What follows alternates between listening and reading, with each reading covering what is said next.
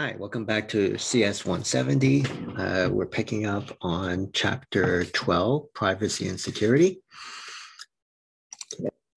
So, here we are. We're talking about basic information and different aspects of information in the context of technology. Okay, so talking about who owns that data, how do we control it, privacy, some of the technology aspects that criminals may use. So we'll go into all of that. And of course, it's covered in your book, in your reading. And as I suggested in the prior lectures, if there's any part of the book that is important to be mindful of, it's this section of the course. The Excel stuff, you can get a lot of that stuff either through the lectures or through like Microsoft and whatnot. But for these topics, you definitely want to pay attention to the readings in the book. Your exam questions will probably be driven off of that. Okay. So when it comes to like historically what you look at in terms of privacy, you're thinking in terms of the Fourth Amendment. And, I think with the current technology state, it's become more of a problematic type of thing, right? In the past, you may not have the same access to information that you do now because of technology. So this part right here, talking about, in the past for your privacy to be violated, it's kind of, difficult, right? You pretty much were asked by people and you chose to give out certain bits of information or not.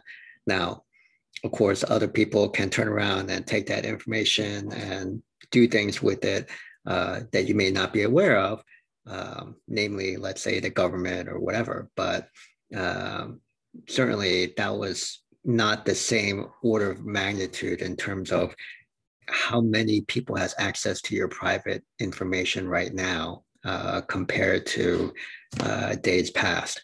Okay.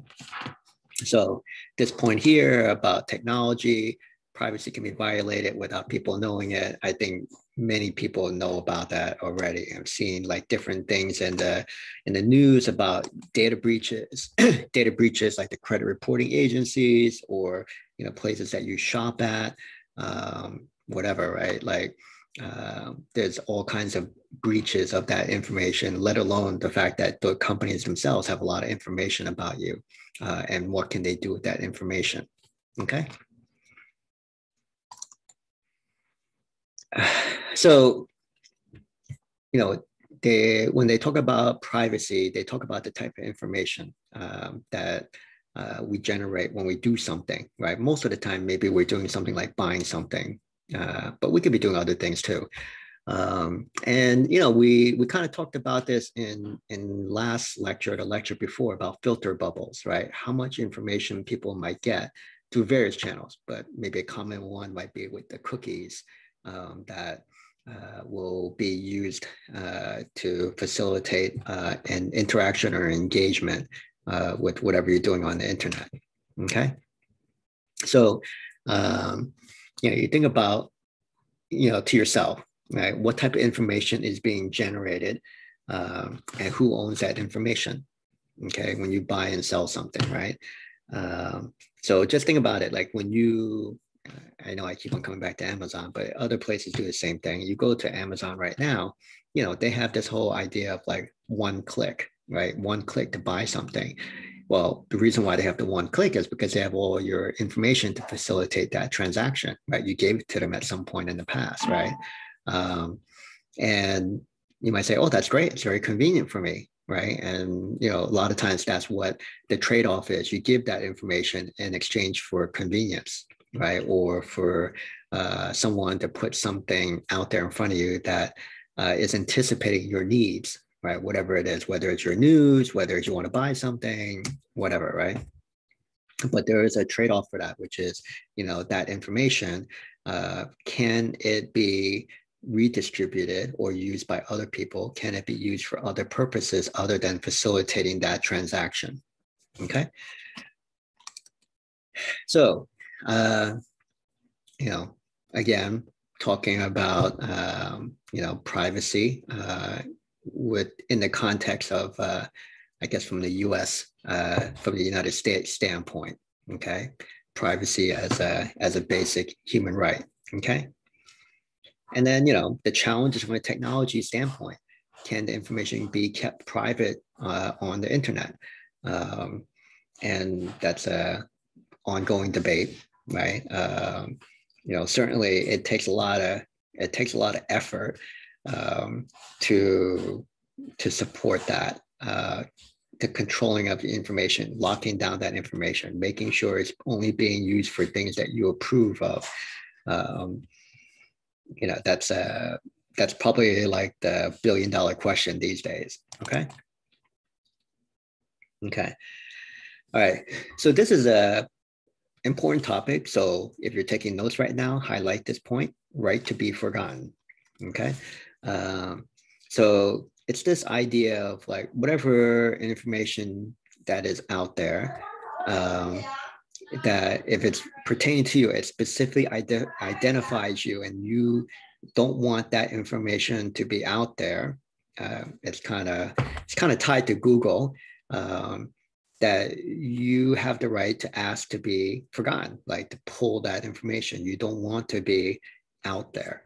Okay, so that's what this right to be forgotten means. Okay, they actually talk about it pretty extensively in the book too, I believe. So you want to make sure you read up on this book. This is an important topic in this chapter. Okay. Okay. So this basically just talks about the fact that it's not just something that people put out there and say, oh yeah, you have the right to be forgotten, and then people walk away. There's actually been a significant number of people that have participated on it, right? And I guess maybe you think it might work as opposed to, let's say, as opposed to like the do not call list, right? So you can actually exercise this right, and you can see that according to this, over a couple million URLs have been removed because of these requests. So it seems to be out there, and it seems to be actively used. So something to be noted. Okay, now it comes back around to the U.S. Can this happen in the U.S. in terms of the right to be forgotten? And I guess it's a debate. You can debate either sides on this in terms of whether it violates the First Amendment or not.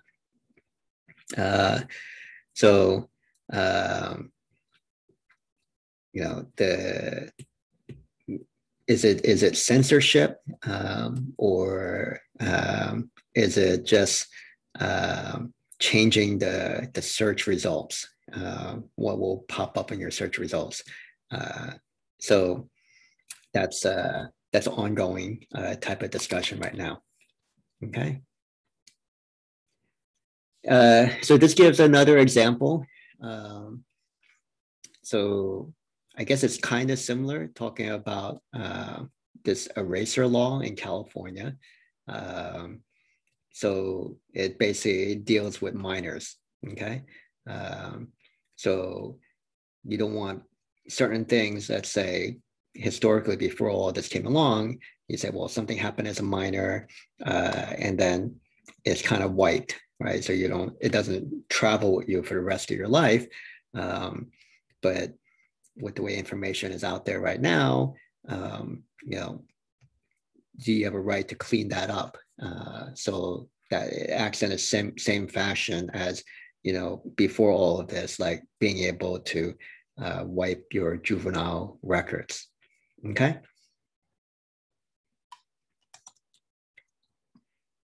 So there's another example.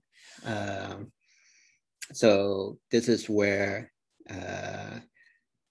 let's say historically, you have you've been arrested and you have an opportunity to not get convicted, right? Essentially, kind of do things, settle out of court, I guess you would call it. So your record should be quote unquote clean, right? Which in the past world that would be the case. But these days, that information is out there, right? And so this is an example of something that was out there. So it kind of just wipes out that idea of you're able to not have something like this show up on your record, right? So you haven't been convicted of a crime, but because of this, it's out there and people will connect you to have been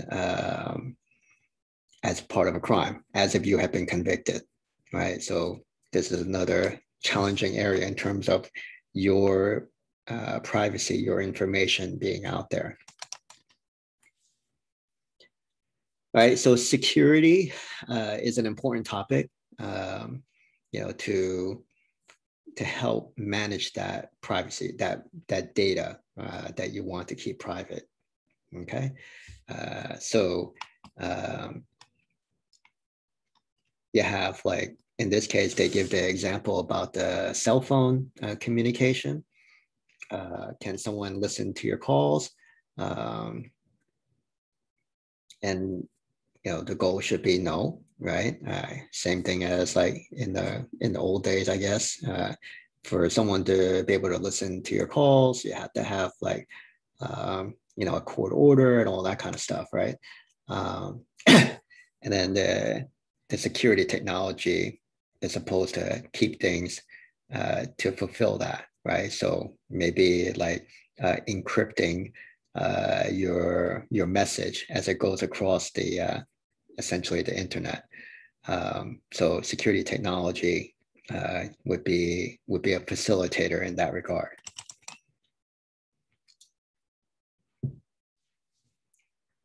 So these are the different categories. This is also an important area. So make note of this, highlight this in your notes if you have a chance. So the possibilities of what happens to your information, okay? So in one case, you say no use. That means the information should be deleted when the business is finished with it. In a certain case, let's say we're talking about your credit card information. You wouldn't want, if you were buying something from me, you wouldn't want me to write your credit card information, just leave it on my desk, and anyone can come along, pick it up, and use it to charge stuff against your account, right? So your full credit card information should not be something that is left laying around, essentially, right? So you probably want to kind of clean that out as much as you can. Okay, and there's other bits of information. Let's say it's medical information that you may not want to be available out there, right? So that will be like a no use. Okay. Then you have the approval, right? Or opt in. Okay. And then, of course, the flip side to that is objection or opt out. Okay. That's kind of a bit tricky because, I mean, you probably all know, like when you sign up for XYZ service, like the whole long disclosure thing, you're supposed to sign or multiple disclosures. I don't know how many people actually read those things. You're probably signing away your life, right, on those things. But, that's another type of thing where, the business says, oh, here's our privacy code or our standard. You approve it or you don't. I think probably like 99 out of 100 people will just kind of sign it without even looking at it. But anyway, I digress. So approval, opt in, objection, opt out, right? It's basically like those privacy clauses that you sign when you go to the doctor's office or wherever. No limits, which their information can only be used can be used any way the business wants to use it. I don't know how many times anyone will openly say something like that, but yeah, I guess that will be another option there. Okay. And then internal use. So the business can use it for future activities, right? So keeping your address or your credit card on file. Okay. Just to clarify a bit on the credit card on file, these days, I guess there's no such thing as a paper file. I hope there's not a paper file anymore. But the way the computer system should be set up to comply with best practice, even if the credit card, if your business holding on to your credit card information, you should not be able to look at the entire credit card. They may only show like the last 4 digits of your credit card info or something like that. So all the way, down the chain, there's no reason for anyone to access your full credit card info, right? Assuming that you've stored it in a secure system, right? So you have a system that's compliant with the security, so that when someone does want to use your credit card after you've been authenticated, then you can charge that credit card. So, even though it says here for internal use, and it says, yeah, I can keep your credit card information on file, that's actually a very sensitive topic. And there's a lot of security to make sure that essentially no human person is supposed to look at your credit card information or be able to see your credit card information once it goes into the system to facilitate that transaction. Okay. At most, you should only be seeing like the last 4 digits of the credit card number. Okay. Like I said, it doesn't take away from a hacker from somehow hacking this secure system and pulling out your credit card information. Right. But if everything works the way it's supposed to, no one should be able to see your credit card information. Right. Even if the business is supposedly keeping it to use it for a future transaction. Okay, so just a side note there. So privacy definition. So you control your information. That's the bottom line, right? So you can choose what other people do with that information that they collected, on you. Now, like I said before, in practice, it might be easier said than done, right? Like this point where it says we tend to give away information, right? Either government, business, socially, or convenience. Like I said, before we're gonna use XYZ thing, and we see like this like 10-page long thing to kind of sign away all our privacy. 99% of people don't even read it, right? They'll sign it, even though they've pretty much given up all the rights to anything, right? I think this is the point that we're making here with the privacy here, right? Theoretically, you're supposed to control this, you have control over it, but in practice, most people just give it away, right? So not really a great situation there. Okay. This is OECD, and it's just basically an organization, basically different countries or jurisdictions talking about privacy principles, right? Again, this idea, if someone's going to collect information from you, you have to give them consent, okay? Or you should give them consent, right? So this limited collection idea. And then if they're going to have information on you, that it should be accurate, complete, and up to date, right? And probably the one that comes to mind for most people is your credit information, right? You may not realize it right now, but a lot of things for you to transact financially is dependent on your credit rating, whether it's you getting approved to rent an apartment or try to get a mortgage to buy a house. or get a loan for anything really, even for you to get a job, right? Your credit score or your credit rating is out there. You're probably not going to be very happy if those credit rating agencies are not getting the most up-to-date information for you, or the information is incorrect for one reason or another, because essentially your life is dependent on it, right? So that's kind of what they're talking about with this, right? You have a responsibility. If you're going to collect the data, make sure that data is right. So purpose, I tell you I'm going to do this with the data, well, then that's what you should be doing, right? Not something else, right? So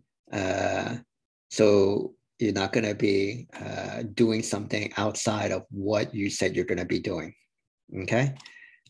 So if I disclose this, it has to be within the terms of I agreed with you, right? When I asked you for your information, if I told you, yeah, I'm only going to do it for this purpose, or if I disclose it, I might disclose it to XYZ to make your life better or whatever it is, that's all I do. I don't go decide to sell to a third party that I never mentioned to you, okay? Security, again, like I said before, let's say with the credit card information, you're not gonna like write down the credit card info and leave it on your desk, right? So take appropriate security precautions to protect your data, okay? So openness, so, when you're dealing with XYZ person who's trying to take your information, you don't feel like they're hiding something from you and stuff like that, okay? As the person who's giving away their information, you have a right to understand exactly what they're taking from you, okay? And accountability, right? So, these are the main things or principles that they talk about in terms of privacy, which if you think about it, it sounds reasonable, right?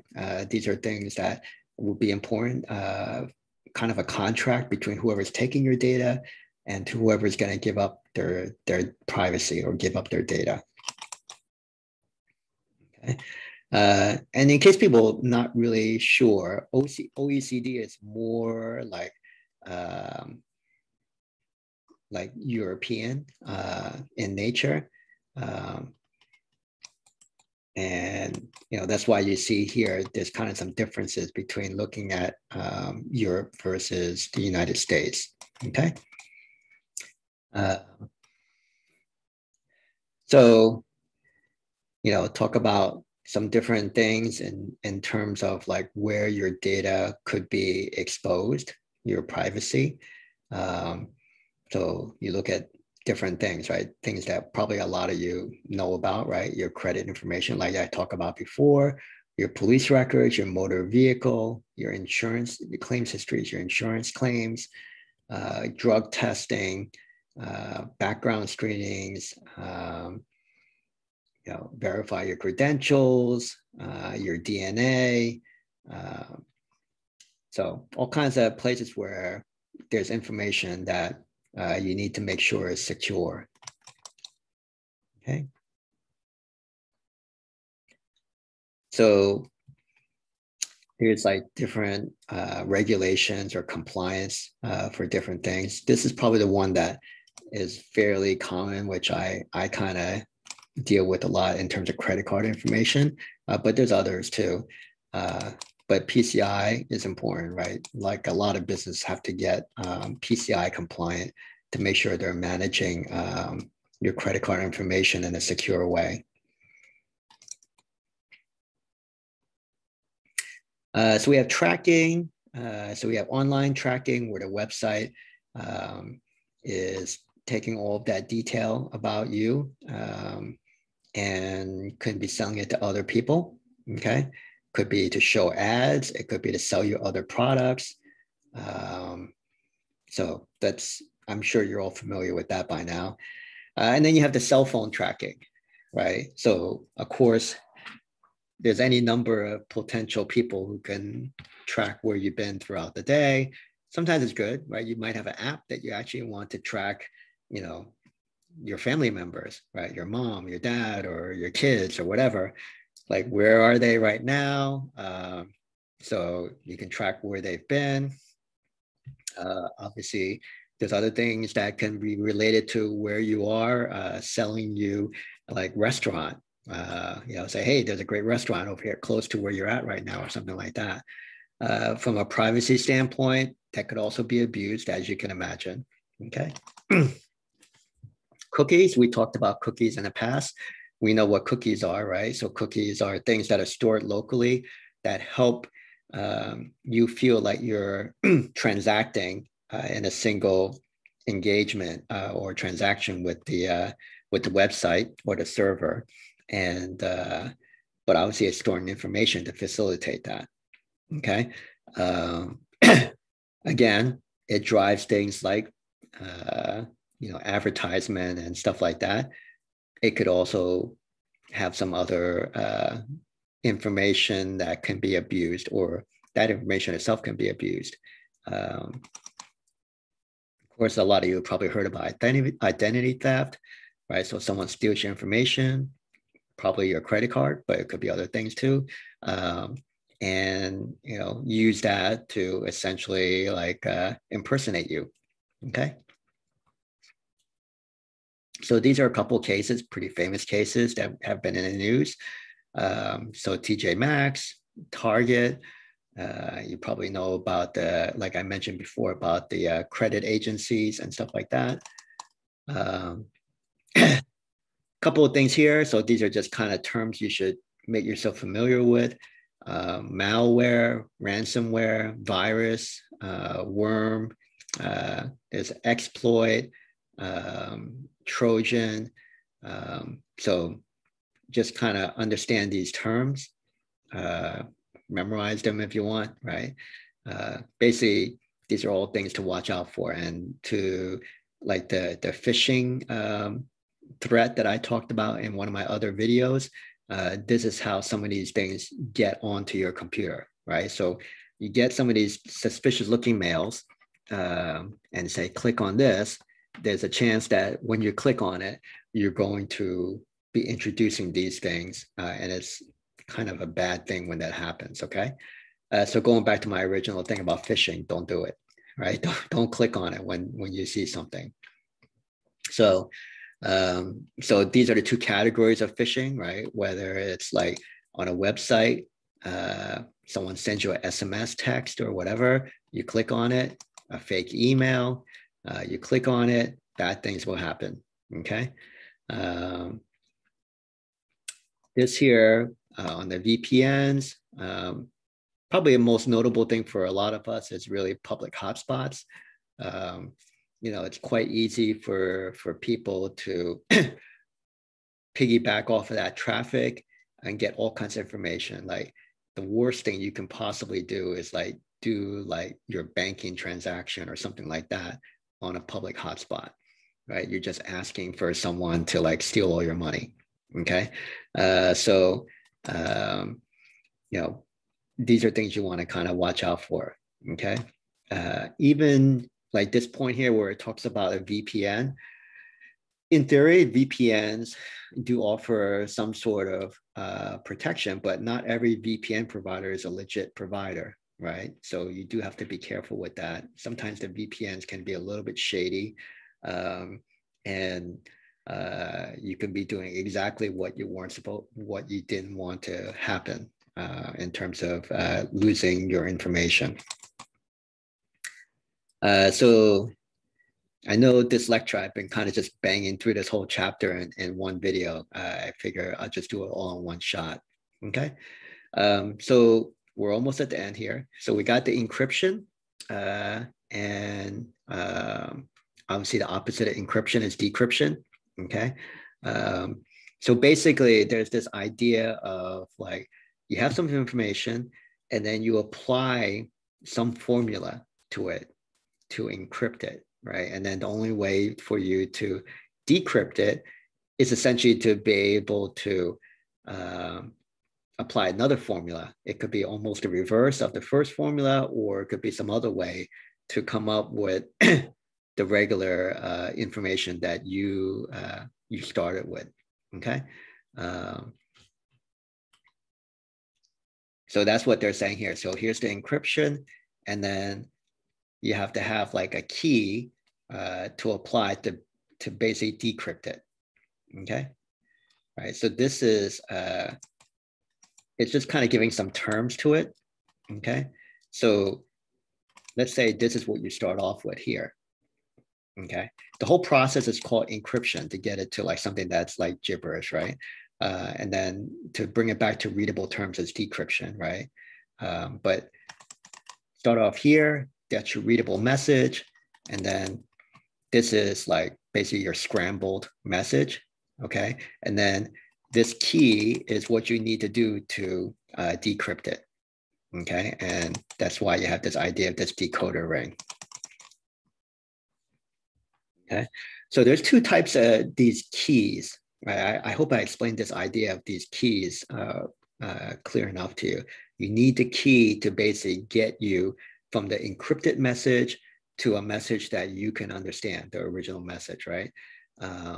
So what I was saying before in terms of like, you know, basically the reverse of your algorithm to encrypt it, you use it to decrypt it. That's what this is. This is symmetric, right? So you're using the same key to encrypt it and decrypt it. So it's basically like going forwards and going backwards with the same thing, right?